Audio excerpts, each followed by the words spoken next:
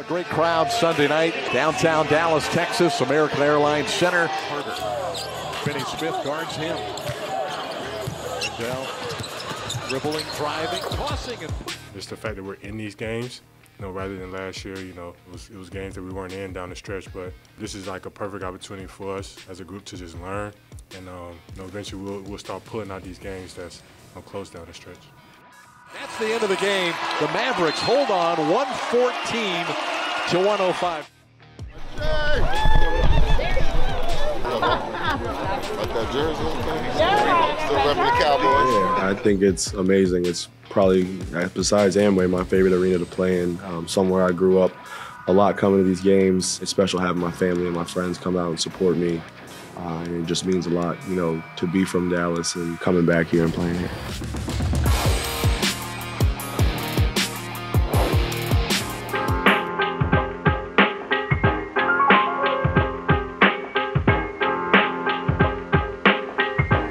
A place called Fortis MMA, my old gym. I used to work out here when I was living here.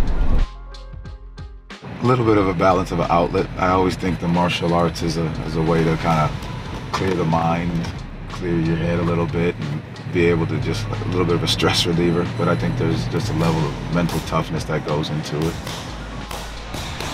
The owner of the gym, Saud, is a good friend, and he opened it originally with Darren Williams. So Darren's really big into the MMA, and so they opened a gym together. And so that when Darren was here playing with the Mavericks, we, obviously we've known each other, and so we started going over there, training together a little bit as well.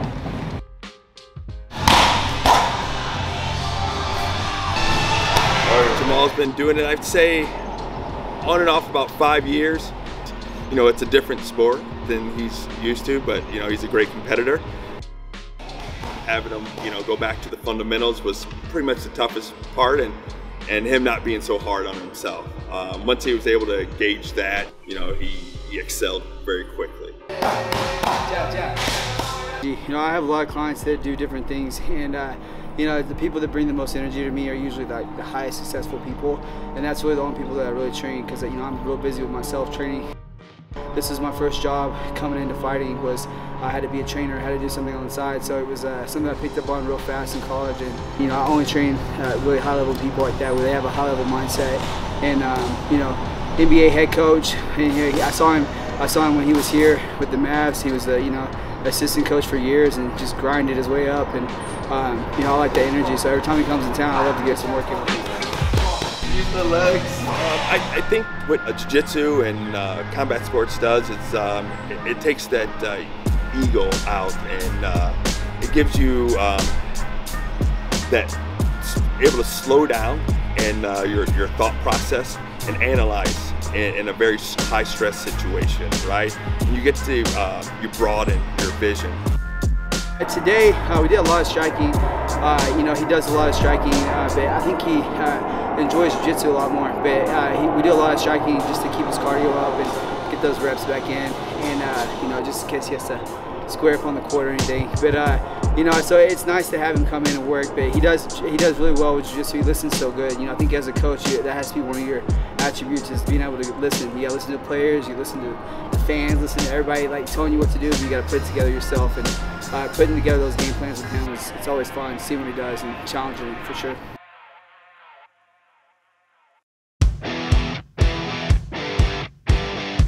welcome again to Magic Basketball as the Magic take on the Golden State Warriors. They're the defending NBA champions. They've won 4 titles in the last 9 years, but they're off to a slow start this year.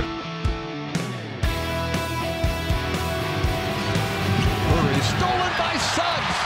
He's off to the races. He's got Banchero. Banchero rips it through. Under a minute to play. Everybody rising in the Amway Center. Jalen Suggs backs it out against Thompson. Shot clock is at 5. 3-point shot. Rainbow. Rainmaker. Magic maker.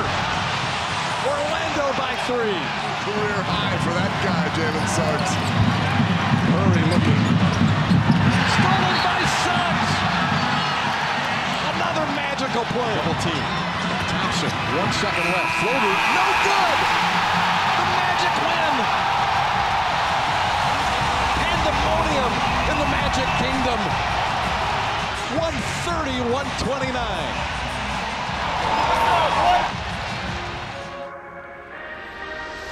This is such an amazing team.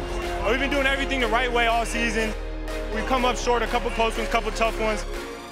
We just stuck with it. You know, we had a real heart-to-heart conversation last night, just us as players and the coaching staff, about what we need to do and, you know, how about we need to change this culture, you know, get used to winning, get used to moments like this where we finish and close it out. And that's exactly what we did today. So a great team win. We stuck together, we fought, and, man, what a great one in O-Town.